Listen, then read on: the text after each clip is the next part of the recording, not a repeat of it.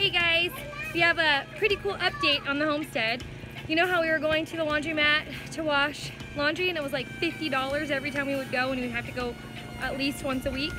Well, I scored a free washer and dryer on Craigslist. Brandon and I picked up one in the van and he picked up one in the back of his truck.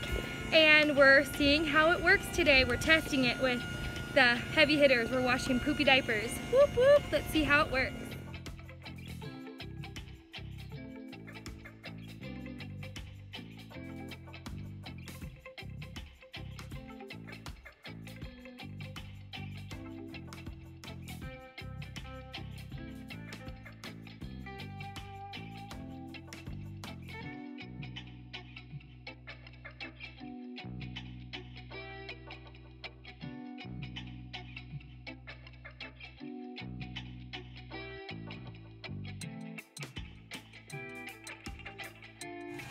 It's an oldie but a goodie, y'all. It's a Kenmore, and yuck, but it's working. We have our little tiny Home Depot water pump hooked up to it.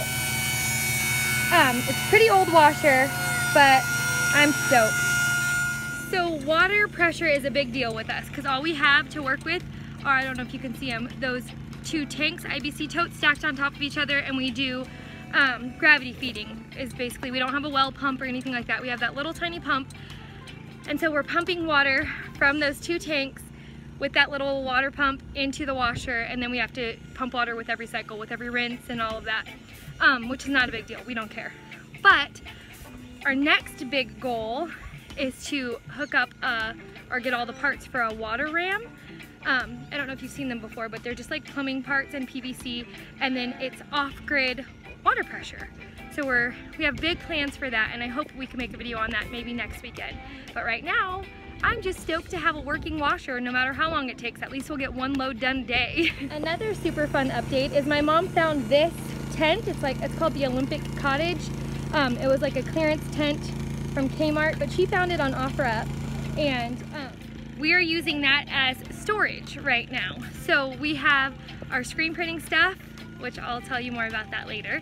And we have the girls' clothes in there because 5 little girls, that's a lot of clothes. So it's perfect to store their clothes in there. We're gonna look into building little clothing racks to hang up all their dresses and stuff. And we're gonna use that for pantry storage. We're just gonna try and organize it and use the space as efficiently as possible. So that's what's going on here. We've had a really hot week. California had a super intense heat wave, you guys. It got over, I think it was like 107 one day, and like high 90s, low hundreds the rest of the week. But we survived. We made it through the heat wave, and it's in the high 80s today, which is glorious. And I'll keep you posted. We'll keep watching that washer and see if it's getting those diapers clean.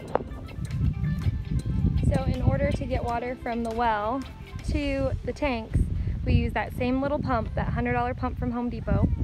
And we turn on our generator and we plug it in and we pump water from the well into the tank, and then we gravity feed it from the tanks to the rig.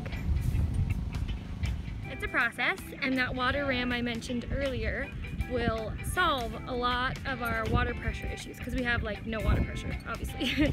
And then eventually we are praying and hoping that we can get a solar powered well pump, which we just saw on Thousands of Roots. If you guys follow them, they're such a sweet family. We want to use the same system that they used from RPS. It's a solar powered off-grid well pump, and it would work with our well, which is amazing. Brandon has a system in mind in the meantime that we hope to share with you. It's a really cool gravity fed system.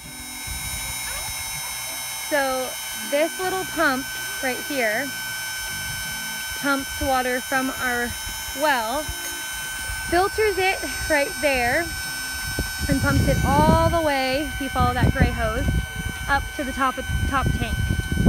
And then he fills up those tanks, and then we turn the pump off to save gas in the generator, and we gravity feed it directly into the rig. Because gas is crazy in California, so we're trying to conserve as much gas as we can.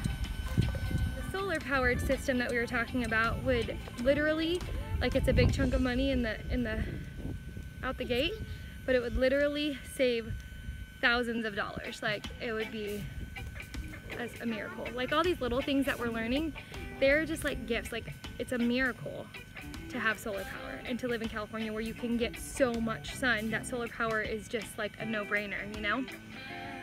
So that's our goal. Our goal is to stay off grid, to lower our cost of living and our utilities and all of that, and just increase our quality of life. So we've had washer issues for years, you guys. We had really, really poor water pressure in Tennessee, and we had a really old washer there also, and so we have to run our laundry like several times per load to get it clean. And right now Brandon goes, babe, this washer actually scrubs. I haven't seen that in a while. And it's so true. Like it is scrubbing these diapers clean, like clean. And I'm so stoked because I don't even care how old it is. Dude, those oldie but goodie washers, man, they're where it's at. Well, you guys, the washer was an amazing success. It got all of our diapers the cleanest they've been since we got them, and I could not be more pleased. Things like that, wins like that for me are so huge. Just knowing that I can wash laundry right here at home and not have to lug all my kids and 20 loads of laundry to the laundromat is just, it's like a miracle, like a total miracle for us. So totally made my day, made my whole weekend. And there's still like 3 projects that we need to do, and they're gonna make our life easier too, and I can't wait to share them with you. So that was our Saturday win. We are gonna head to food ministry tonight, and I'll share with you what we get, and I'll share with you any other things we do this weekend. So stay tuned for the next video. Thank you guys so much for following along and being at all interested in what's going on over here in the wild on the ranch.